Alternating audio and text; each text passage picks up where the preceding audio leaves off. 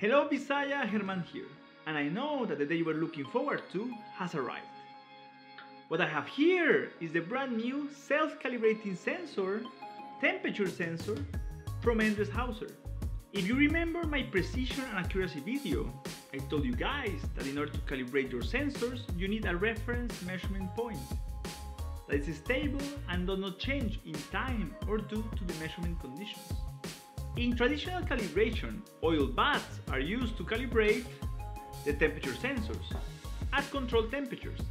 The temperature of the baths is precisely controlled and high accuracy sensors are used as a reference instrument and compared to the instrument in the field. The TrustSens, on the contrary, uses a ceramic body as the reference that is placed directly in the sensor. But how does it work? How can a ceramic body act as a reference?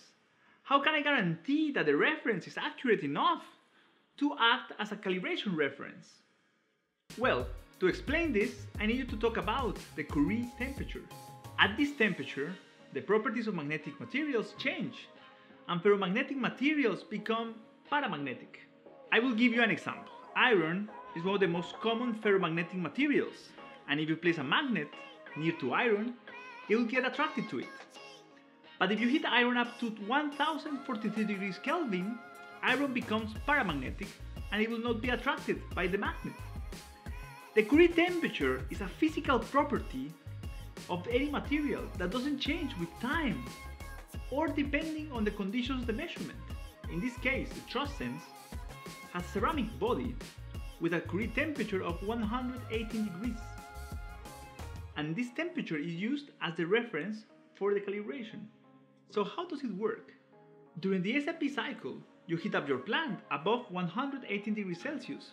At that point, you can compare your temperature sensor with the moment when the properties of your ceramic body changes at 118 degrees Celsius. This way you have compared your sensor with a reference measuring point. Hence, you have calibrated your sensor. So what are the benefits of having this kind of self-calibrating sensors on your plant?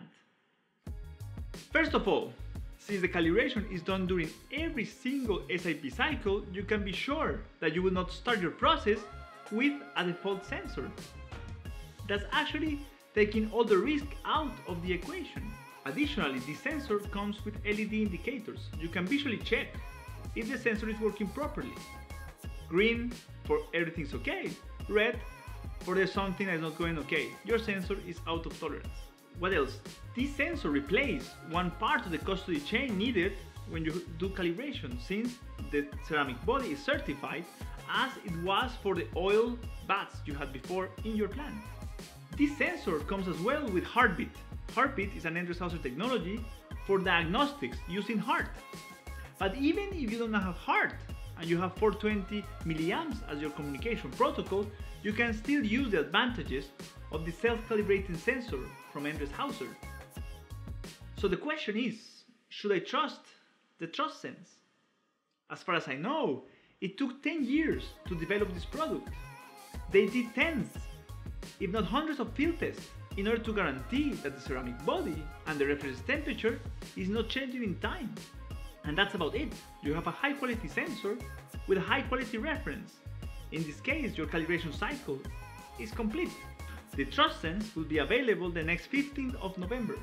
It's nice to see how something as simple as a temperature sensor, an RTD temperature sensor that has been here, has been around for years, even for decades, is still evolving. There are still new technologies, and here in Visaya we're happy to talk about them and to share them with you. If you have a new product, if you have a new technology you want to share, please send me an email in the email below or comment on this video. We'll be happy to share with the audience.